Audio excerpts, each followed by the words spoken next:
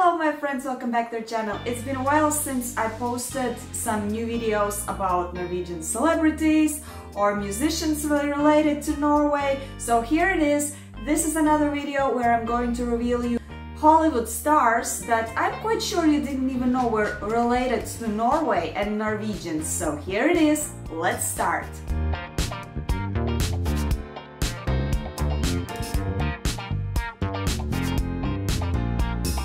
The first person I'm going to talk to you about is a Hollywood actress, and if her name doesn't ring a bell for you, I'm here to remind you that you saw her actually in some very popular movies, and her name is Kristen Wiig.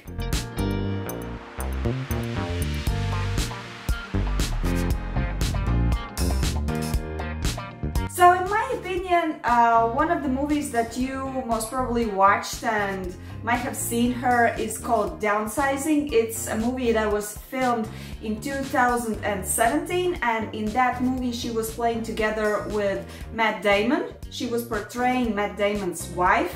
And yeah, just a side note, a very large part of this movie was actually filmed in Norway, in Lofoten Islands, and I think I will include that fact in some of my videos where I'm discussing Hollywood movies that were filmed in different locations in Norway. But yeah, back to Kristen Wiig. But initially, Kristen felt like a career in an improvisation and comedy was better fit for her than acting. She successfully performed in several improvisation places and later was encouraged to send audition tape to Saturday Night Live, or famously known SNL. She was accepted and later became a full cast member. Wiig was even nominated for 4 Primetime Emmy Awards for Outstanding Supporting Actress in Comedy Series for her work on Saturday Night Live. I'm quite sure that you noticed her in the most recent Wonder Woman franchise movie called Wonder Woman 1984, where she was portraying this cheetah superhero, and I think she did it quite well. So how much Norwegian actually is she, and what is her story related to Norway? Kristen Wiig was actually born in the USA, New York, in 1973. She was born to John Wiig, who was running a lake marina in western New York. Her mother is of English and Scottish descent, but her father, and this is where her Norwegian roots are coming from, is Norwegian. It is believed, and I read somewhere, that her surname actually comes from a region called Vik in Sogn og Fjordane in Norway.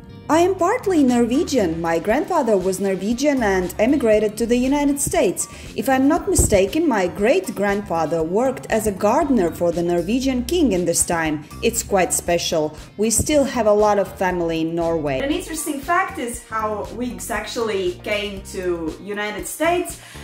Starts from her grandfather. His name was Gunnar Wiig, and as a child he emigrated from Norway to the United States, to Rochester, and there he became a very accomplished broadcaster for Rochester Red Wings baseball team. After that he even became a very successful radio and TV executive.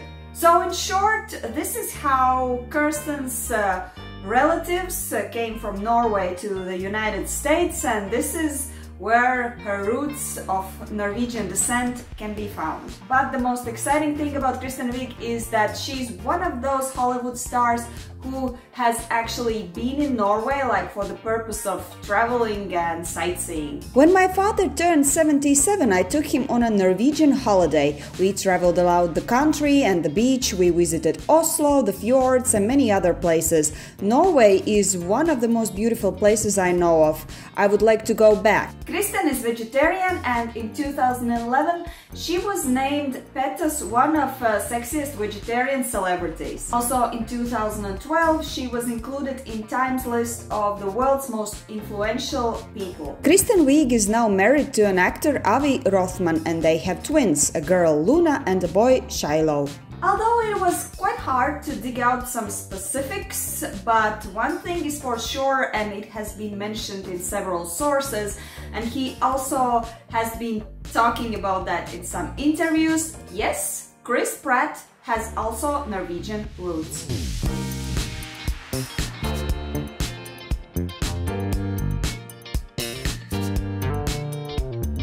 Chris Pratt, as we all know, is American actor and comedian, and his career actually took off in 2009 when he started to portray this very cheeky and cheesy role of Andy Dwyer in a TV show called Parks and Recreation. So if you are up to see that, you can watch it actually on Netflix. It's quite entertaining, especially if you are into silly and goofy TV shows. Oh, babe, you had a crush on me. That's embarrassing. We're married. After that, he also had some less significant roles in different projects, but his career truly went off in 2014 when he started to play in very successful movies like the Lego Movie and of course Guardians of the Galaxy. Worth mentioning is the persistence of Chris. In Parks and Recreation we see him as a very chubby personage. Actually, at that time he was around 130 kilograms, but for the role of the Guardians of the Galaxy he got into shape within 6 months by losing around 30 kilograms. In 2015 he was already included in Time's most influential people list. Then things became very serious and now he was a very established celebrity that everybody knew. And then we saw him on such a great movies as Jurassic Park. He actually, first time he filmed in Jurassic Park in 2015, and then he returned in 2018 again for another Jurassic Park movie. And then there were all parts of Guardians of the Galaxy, Avengers, Endgame, Avengers, Infinity War, and Thor, Love and Thunder. And also he was a leading actor where he was playing together with this wonderful actress Jennifer Lawrence. The movie was called Passengers, and actually this movie is directed by a Norwegian director called Morten Tildum. So what is his story? Christopher Michael Pratt was born in Virginia, Minnesota, United States in 1979. He was the youngest child of Kathleen Louise, who was working in a supermarket chain, and his father was a miner and he was also renovating houses. Where are the Norwegian roots, you might ask? I'm here to answer that question. Chris's mother's surname before getting married was Indal, and this is where his Norwegian roots are coming from.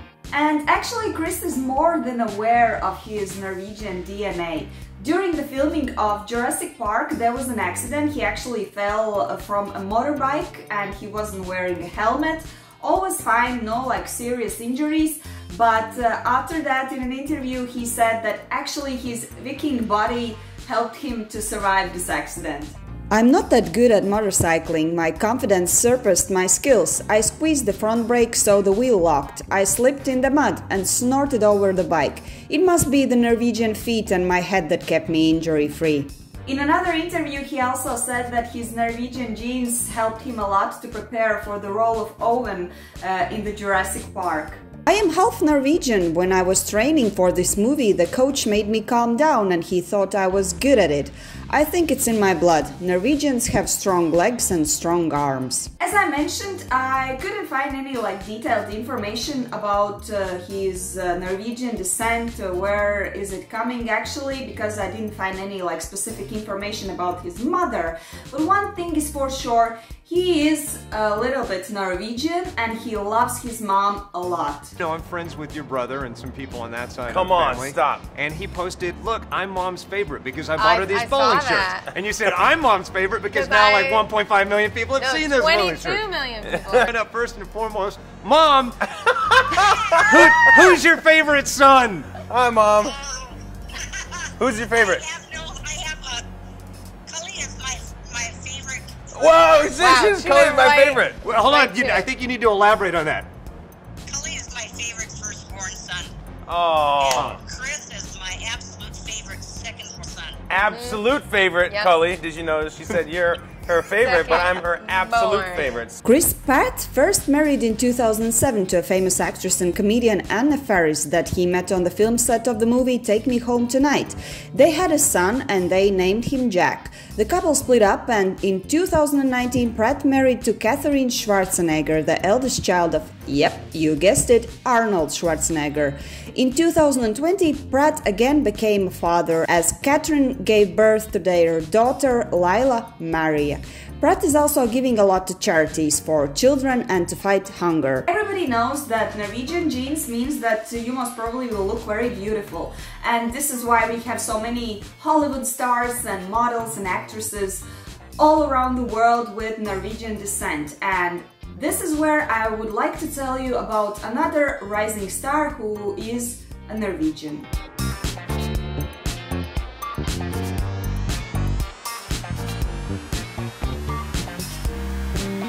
So this girl is conquering Hollywood for sure. She is Norwegian model and actress, and there is quite high possibility that you have already seen her in some movies or TV shows. She's known for playing Kelly Aldrich in Netflix's TV show The Society, and also in HBO's Looking for Alaska, where she was playing Alaska Young. Christine was born actually in the United States to Norwegian parents, so she is like a real Norwegian.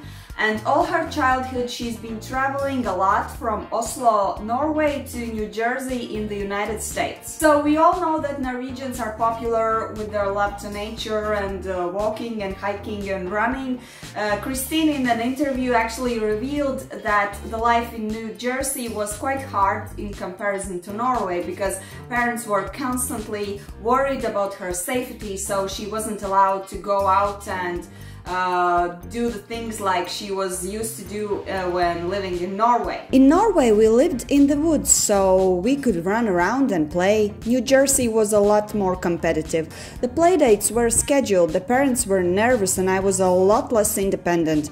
There's no off button with Americans. It's crazy. For me, being around nature and horses is the best off button there is. She started modeling after she was discovered at a catwalk audition in a ski tour center in Norway. She was very good at it, and soon after she already moved to the United States. She was approached in the United States by IMG Models representative, and they offered her to become a model because obviously she looked very pretty. She has modeled for many famous brands like Armani, Miu Miu, H&M, Victoria's Secret, Prada, etc, etc. But apart from the TV shows, she has already some experience in Hollywood movies, so maybe you saw her in some of these movies I will be mentioning now. In 2017 she debuted in her first movie, and it was called Rebel in the Rye. Just a side note, if you do not know Rebel in the Rye, it's a movie that tells the story of J.D. Salinger, the author behind the cult classic Catcher in the Rye. So in the movie, Christine had a small part as Shirley Blandley, and she played with Nicholas Hoult. He was portraying Salinger in the movie. In 2016 she appeared in a music video of the world-famous artist Weeknd for the song called False Alarm. And in 2019 Frost starred also in an American horror movie called Prey that wasn't highly reviewed, but still, she was one of the leading characters. You have to start somewhere, right? And afterwards she was participating in Netflix's movies Sierra Burgess is a Loser and Apostle. But what I like about Christine is that although she is very young, she is also brave. As I mentioned, since childhood she was working as model. In 2017 the hashtag My Job Should Not Include Abuse began, with models posting anonymous stories with harassment in fashion industry. Christine was brave and told her experience. When I was 15 and I was getting all these inappropriate texts and calls, I just went along with it because everyone else was. You can be in situations where you are told to undress, and it is hard to be on a set and not feel the pressure. Agencies should teach their models, boys and girls, how to take action because it's happening and we cannot ignore it anymore. Do you feel more American or Norwegian? It's weird. I feel more American when I'm in Norway and then more Norwegian when I'm in the States. This is it for me today. I hope you enjoyed all of these celebrities from Hollywood that you most probably didn't know were Norwegians, or maybe knew. If you knew, write down in comments. And of course, make sure you checked all the other videos related to the same topic. And that being said, I hope you have a lovely summer day and see you next time.